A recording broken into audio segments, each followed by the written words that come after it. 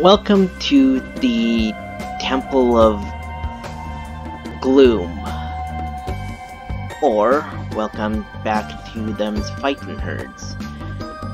Last part, we kicked a reality warping alpaca in the mouth and went into this creepy temple.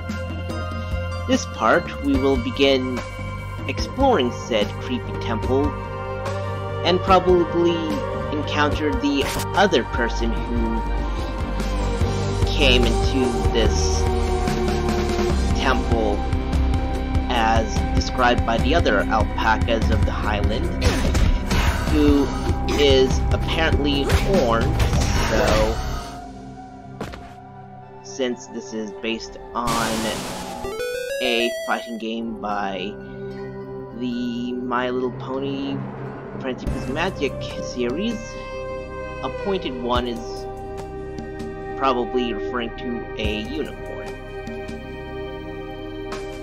Of course, we are dealing with these weird gas barrier things, so it seems like the only way to go forward is to go forward.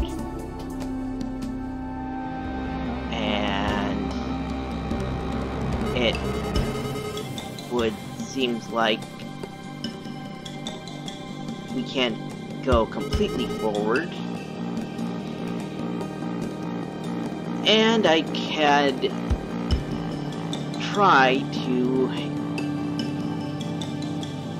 tear at these predators or take another way around. I am saving my health, so I'm just gonna go around.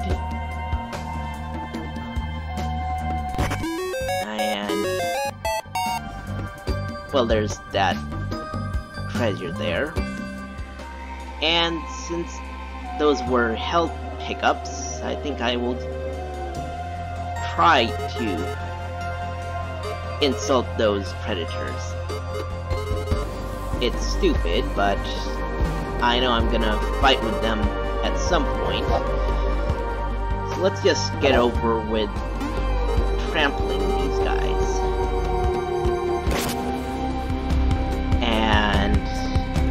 Let's hopefully get some good fight out of these guys. And that's one down. And good old-fashioned rope usage. And Flopsy's jerk. Luckily, I am very good at fighting these things, and hopefully I don't have to use my special abilities just yet, because I may have played this game a little before recording, so yeah, it's probably gonna fight me in the butt that I just used a special attack there.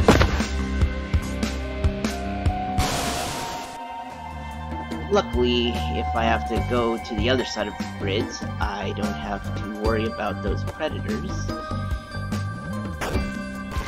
and I can always gather all of these magic pickups and health pickups.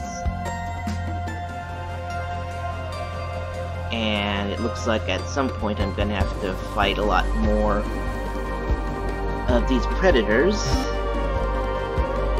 Luckily, I also collected all of the collectibles of this area, and playing a chapter again means that all the pickups have been already collected, so that's always a good plus.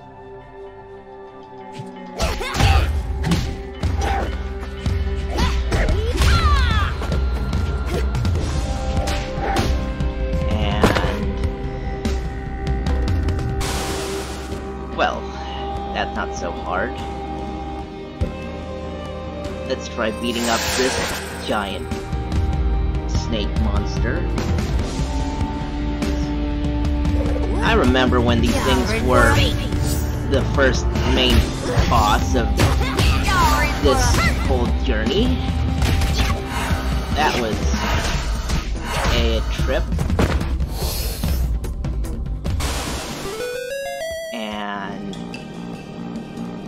well, we defeated those predators,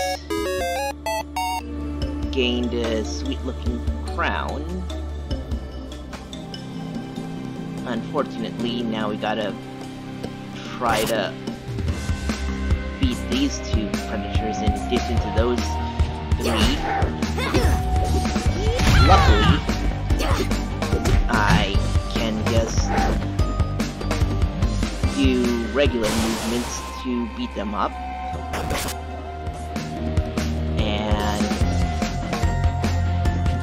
also, as usual, I can also use my stomp abilities for fighting to stun enemies. And here we get introduced to an interesting puzzle, because now another predator gets dealt with.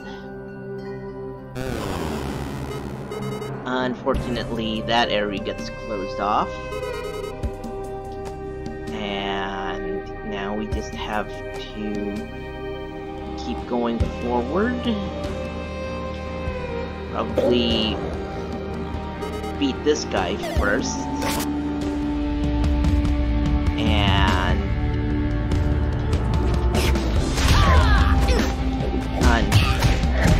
unfortunately, since this looks like to be a more difficult predator than the other versions I've fought, I'm gonna probably be forced to use some more,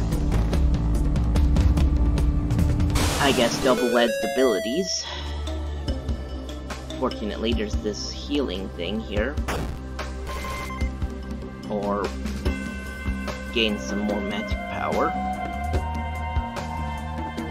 And now I can use this second block here to apparently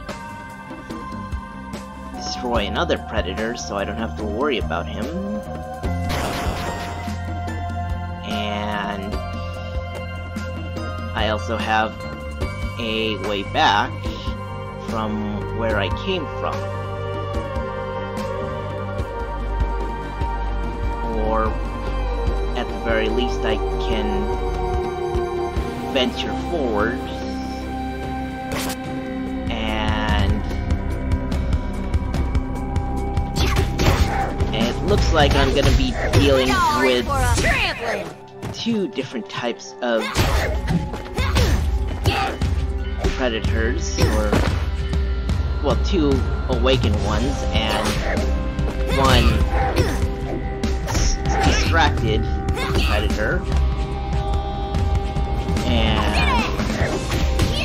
something tells me those rope tricks are going to be very useful at some point. Especially that aerial one. And with that, we open up another way forward. And we end up right back where we started. And since we're right back where we started, I think this is a good spot to end this video. And tune in next week, or next time, where I will have Arizona venture forward through this big scary temple and inevitably fight some giant predator.